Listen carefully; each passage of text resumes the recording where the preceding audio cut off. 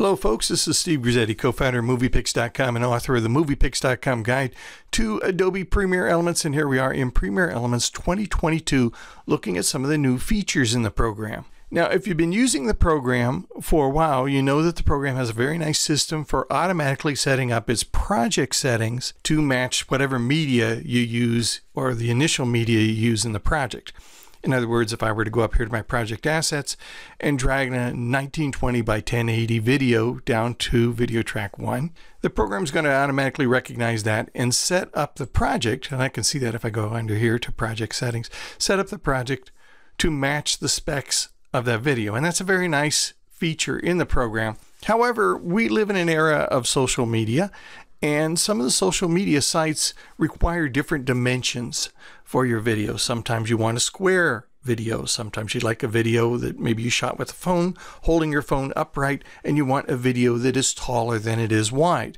Nicely enough, the program now has options for creating videos to match those aspect ratios. To get to them, I'm just going to go to the File menu and select New Project. Don't worry about this.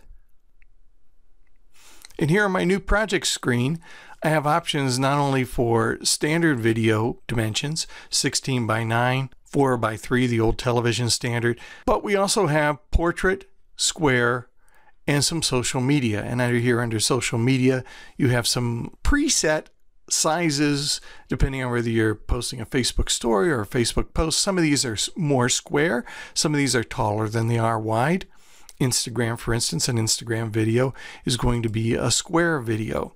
Just to demonstrate, I want to select square here. And before I click OK, I want to make sure that I force those settings on my project. Otherwise, this feature that automatically sets up the program to match whatever media you use in it is going to change your settings. We don't want that to happen. So check this box that says Force Project Settings to this project. And I'll click OK. And we'll click yes. In this case, we're just going to save over the default project. That won't happen if you name your project. And now we have a square frame. And to demonstrate, I'm just going to grab some media here, drag it to my timeline, and you see that my frame here is square based on the Instagram setting that we chose in our project settings. Now, not only does it change your project settings, but you'll also find some new options here under Export and Share.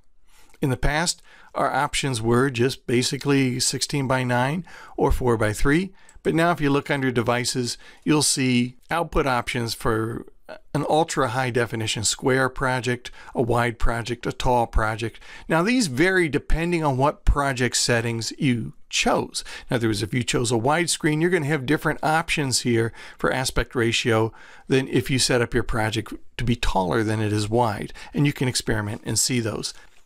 But this is very nice, especially for people who have been wanting to make other than the standard 16 by 9 and 4 by 3 videos in Premiere Elements.